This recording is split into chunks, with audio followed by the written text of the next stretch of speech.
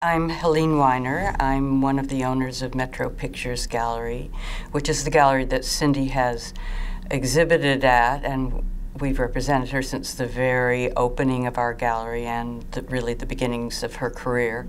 Well, there are many favorite works, of course, over time, but I really focused on one of the very latest portraits, a woman standing in a study or library. These portraits look as if they were either commissioned as a private portrait, as paintings once were, or they were a shoot for a magazine article. She appears to be living somewhat in the past. Her study has old portraits and drawings hanging all over the wall. She looks rather theatrical. She looks vaguely beautiful, or as if she once were very beautiful. She has this very erect posture of maybe an actress or dancer. Obviously someone who is not willing to gracefully age, but would rather still represent herself as a strong, powerful, seductive, influential person. Men and women respond very differently to Cindy's work. Women especially understand with age what you cannot fix with makeup, what you're trying to do by applying certain things, wearing certain things. And this all shows in these portraits, where the men are far more interested in the character themselves. They wouldn't look at the little skin that's puffing out in the arm sleeve or a foot wearing shoes that are too tight.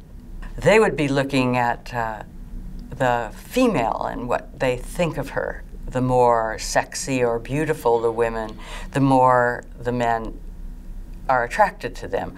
Or possibly if they look like their glamorous and wealthy mother.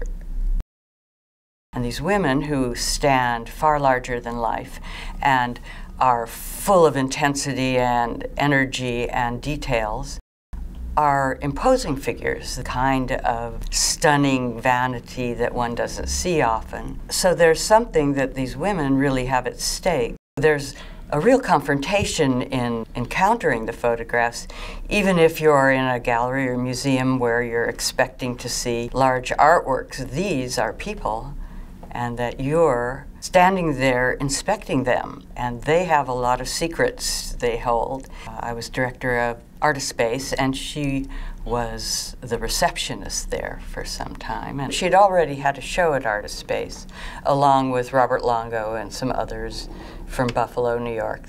I just gave Cindy the job because I liked her and she needed a job, you know.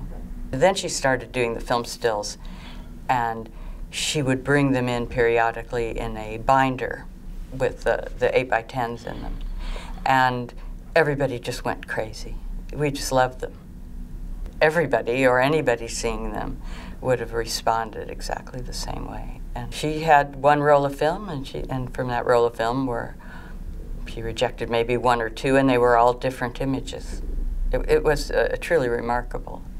You know, it wasn't like they had to grow on you or you had to hear about them somewhere else. It was an immediate comprehension.